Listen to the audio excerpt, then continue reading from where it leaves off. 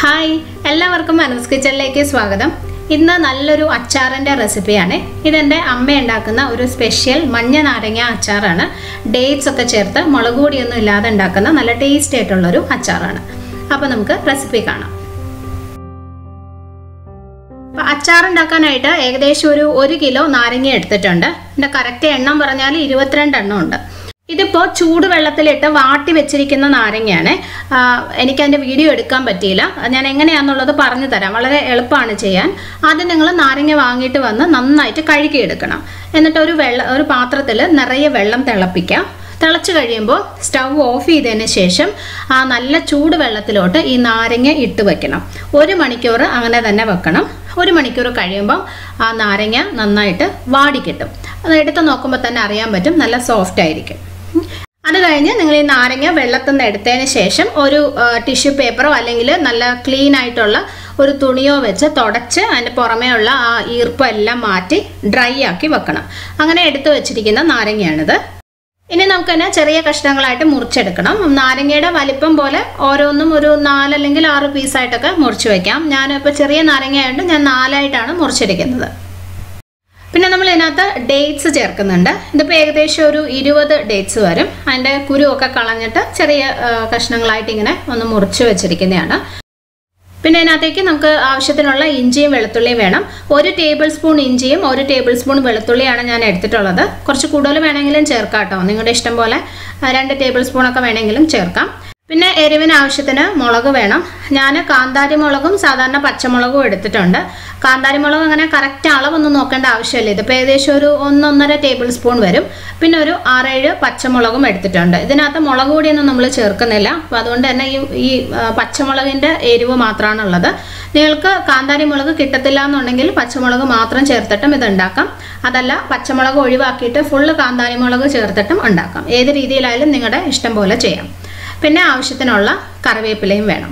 അപ്പോൾ ഇനി നമുക്ക് അച്ചാർ ഉണ്ടാക്കാൻ തുടങ്ങാം. ഒരു പാനിൽ ആവശ്യത്തിനുള്ള എണ്ണ ഒഴിക്കാം.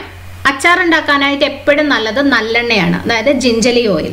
അച്ചാറിൻ്റെ ശരിക്കുള്ള ടേസ്റ്റ് കിട്ടുന്നത്, നാടൻ ടേസ്റ്റ് കിട്ടുന്നത് ഈ ജിഞ്ചലി ഓയിൽ അല്ലെങ്കിൽ നല്ലെണ്ണ ഉപയോഗിക്കുമ്പോഴാണ്. ഇപ്പോൾ നിങ്ങൾക്ക് കിട്ടത്തില്ല എന്നുണ്ടെങ്കിൽ വെളിച്ചെണ്ണ ഉപയോഗിക്കണം. വേറെ എണ്ണയൊന്നും യൂസ് ചെയ്യാതിരിക്കുന്നതാണ് നല്ലത് കേട്ടോ. അപ്പോൾ എണ്ണ നന്നായിട്ട് ചൂടായി കഴിയുമ്പോൾ ഒരു 1/2 ടീസ്പൂൺ കടുക് ഇട്ട് കൊടുക്കാം. കടുക് ഒന്ന് പൊട്ടാൻ തുടങ്ങുന്ന സമയത്ത് 1/2 ടീസ്പൂൺ ഉലുവ ഇടാം. കടുക് നന്നായിട്ട് പൊട്ടി ഉലുവ ഒന്ന് മൂത്ത് കഴിയുമ്പോൾ ഇതിനകത്തേക്ക് നമുക്ക് ബാക്കിയുള്ള സാധനങ്ങൾ ചേർക്കണം. പച്ചമുളക്, കാന്താരി മുളക്, ഇഞ്ചി, വെളുത്തുള്ളി, കറിവേപ്പിലയും ചേർക്കാം. ഇനി ഇത് നന്നായിട്ടൊന്ന് വഴറ്റിയെടുക്കാം. ഇതെല്ലാം ഒന്ന് വാടി വരുന്നത് വരെ നന്നായിട്ടൊന്ന് വഴറ്റി കൊടുക്കാം. ഒത്തിരി അങ്ങ് മൂത്ത് പോകുന്നു വേണ്ട, ജസ്റ്റ് ഒന്ന് വാടിയാൽ മതി. ഇതെല്ലാം നന്നായിട്ടൊന്ന് വാടിയിട്ടുണ്ട്. ഈ സമയത്തിനകത്തേക്ക് കുറച്ച് മഞ്ഞൾപ്പൊടി ഇട്ട് കൊടുക്കാം. ഞാനൊരു 1/2 ടീസ്പൂണേ ഇട്ടിട്ടുള്ളൂ. മഞ്ഞൾപ്പൊടി നിർബന്ധമില്ല. അച്ചാറിന് ചെറിയൊരു മഞ്ഞൾ കളർ വേണമെന്നുണ്ടെങ്കിൽ മാത്രം ചേർത്താൽ മതി. ഒഴിവാക്കിയാലും കുഴപ്പമൊന്നുമില്ല. അച്ചാർ ഒരു വെള്ള കളറിലായിരിക്കും, അത്രേ ഉള്ളൂ. അപ്പോൾ ഇത് ഒന്ന് വഴറ്റി കൊടുക്കാം. ഇനി ഇതിനകത്തേക്ക് 1.5 ടീസ്പൂൺ കായപ്പൊടി ഇട്ട് കൊടുക്കാം. കുറച്ച് നേരം കൂടെ ഒന്ന് വഴറ്റി കൊടുക്കാം. ആ പൊടികൾ ഒന്ന് മൂക്കണം. കുറച്ചൊന്ന് വഴറ്റുമ്പോൾ തന്നെ ആ കായം മൂക്കുന്ന നല്ലൊരു മണം വരും. അത്രയും മതി. ഇനി ഇതിനകത്തേക്ക് നമുക്ക് കട്ട് ചെയ്ത് വെച്ചിരിക്കുന്ന നാരങ്ങയും അതിൻ്റെ കൂടെ തന്നെ ഡേറ്റ്സും ചേർക്കണം. ഇതിനകത്തിന് ആവശ്യത്തിനുള്ള ഉപ്പ് ഇട്ട് കൊടുക്കാം. അച്ചാറിനൊക്കെ അത്യാവശ്യം നല്ലോണം ഉപ്പ് ചേർക്കണം. പിന്നെ ഇത് എല്ലാം കൂടി നന്നായിട്ട് മിക്സ് ചെയ്ത് എടുക്കാം. ഇതിനകത്തേക്ക് വെള്ളം ഒഴിക്കുന്നില്ല. സാധാരണ അമ്മ ഉണ്ടാക്കുമ്പോൾ അച്ചാറിൽ വെള്ളം ഒഴിക്കാറില്ല. ഒരച്ചാർ ഉണ്ടാക്കുമ്പോഴും വെള്ളം ഒഴിക്കാറില്ല. വെള്ളം ഒഴിക്കാതെ ചെയ്താൽ വിനീഗർ ഒന്നും ഒഴിച്ച് വെക്കാതിരുന്നാൽ പോലും അച്ചാർ കേടാകില്ല, അത് പൂത്തു പോകില്ല എന്നാണ് അമ്മ പറയുന്നത്. പക്ഷെ ഞാൻ ഇടയ്ക്ക് വെള്ളം ഒഴിച്ച് അച്ചാർ ഉണ്ടാക്കാറുണ്ട് കേട്ടോ. എനിക്കങ്ങനെ പൂത്തു പോകുന്ന ഒരു പ്രശ്നം തോന്നിയിട്ടില്ല. ഫ്രിഡ്ജിൽ വെച്ചാൽ മതി. അപ്പോൾ വെള്ളം നിങ്ങൾക്ക് ഗ്രേവി വേണം എന്നുണ്ടെങ്കിൽ ഒരു 1/2 കപ്പ് നല്ല ചൂട് വെള്ളം ഒഴിച്ചിട്ട് ഒരു 5 മിനിറ്റ് നല്ലതായിട്ടൊന്ന് തിളപ്പിച്ച് എടുക്കാം. അത് നിങ്ങളുടെ ഇഷ്ടമാണ്.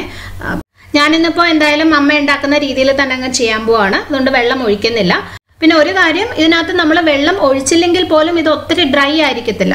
അച്ചാർ നമ്മളൊരു ഒരാഴ്ചയൊക്കെ വെച്ചിട്ടാണ് എടുക്കുന്നത്. ആ സമയം കൊണ്ട് ഈ ഡേറ്റ്സ് ഒക്കെ കുറച്ച് അലിയും, പിന്നെ ആ ഉപ്പൊക്കെ നന്നായിട്ട് ഇറങ്ങും. അങ്ങനെ കുറച്ച് കഴിയുമ്പോൾ അതിനകത്ത് ചെറുതായിട്ടൊരു ഗ്രേവി വരും, ഒരു കുഴമ്പ് പോലൊരു ഗ്രേവി ഉണ്ടാവും. അപ്പോൾ വെള്ളം ഒഴിച്ചില്ലെങ്കിൽ അച്ചാർ ഒത്തിരി ഡ്രൈ ആയി പോവില്ലേ എന്നൊരു സംശയം വേണ്ട കേട്ടോ. ഇനി ലാസ്റ്റ് ഇതിനകത്തേക്ക് ഒരു ടേബിൾ സ്പൂൺ പഞ്ചസാരയും കൂടി ഇട്ട് നന്നായിട്ടൊന്ന് മിക്സ് ചെയ്തെടുക്കാം. ഇപ്പോൾ നമ്മുടെ അച്ചാർ റെഡി. ഇനി സ്റ്റവ് ഓഫ് ചെയ്ത് തണുക്കാനായിട്ട് നന്നായി തണുക്കുന്നത് വരെ മാറ്റി വെക്കണം. അച്ചാറിൻ്റെ ചൂട് നന്നായിട്ട് മാറിക്കഴിയുമ്പോൾ നല്ല ക്ലീൻ ആയിട്ടുള്ള ഒട്ടും ഈർപ്പമില്ലാത്ത ഒരു കുപ്പിയിലിട്ട് അടച്ചു വെക്കാം. വിനീഗർ ഒന്നും ഒഴിക്കേണ്ട ആവശ്യമില്ല. പിന്നെ അതൊരു ഒരാഴ്ച കഴിയുമ്പോഴാണ് കറക്റ്റ് പരുവാകുന്നത് കേട്ടോ. അപ്പോഴേക്കും ആ നാരങ്ങയൊക്കെ നല്ല സോഫ്റ്റ് ആയിരിക്കും. ഡേറ്റ്സ് ഒക്കെ അലിഞ്ഞ് ആ ഗ്രേവിയിൽ ചേർന്നിട്ട് ഗ്രേവിക്കും നല്ല സൂപ്പർ ടേസ്റ്റ് ആവും. അതാണ് കറക്റ്റ് പരുവം. പക്ഷെ ഞങ്ങളിതിപ്പം ഒരാഴ്ചയൊന്നും ഇങ്ങനെ വെക്കാറില്ല. അടുത്ത ദിവസം തൊട്ട് തന്നെ കുറച്ചൊക്കെ എടുത്ത് കഴിക്കും. അത്ര ടേസ്റ്റാണ്. നിങ്ങൾ ട്രൈ ചെയ്ത് നോക്കൂ, ഉറപ്പായിട്ട് ഇഷ്ടമാവും. അപ്പോൾ നിങ്ങൾ ഉണ്ടാക്കി നോക്കിയിട്ട് അഭിപ്രായം അറിയിക്കണം. ഇഷ്ടമാവുകയാണെങ്കിൽ ഫ്രണ്ട്സുമായിട്ടും ഫാമിലിയായിട്ടൊക്കെ റെസിപ്പി ഷെയർ ചെയ്യണേ. പിന്നെ ഞാൻ എപ്പോഴും പറയുന്ന പോലെ സബ്സ്ക്രൈബ് ചെയ്തിട്ടില്ലെങ്കിൽ ചെയ്യാനും മറക്കരുത്. സബ്സ്ക്രൈബ് ചെയ്ത് കഴിയുമ്പോൾ റൈറ്റ് സൈഡിൽ ഒരു ബെല്ലൈക്കൺ വരും, അതും കൂടി ക്ലിക്ക് ചെയ്യണം. എന്നാൽ മാത്രമേ പുതിയ വീഡിയോസിൻ്റെ നോട്ടിഫിക്കേഷൻ നിങ്ങൾക്ക് കിട്ടുള്ളൂ. അപ്പോൾ നമുക്ക് അടുത്തൊരു നല്ല വീഡിയോ ആയിട്ട് ഉടനെ തന്നെ വീണ്ടും കാണാം. By. Thank you for watching.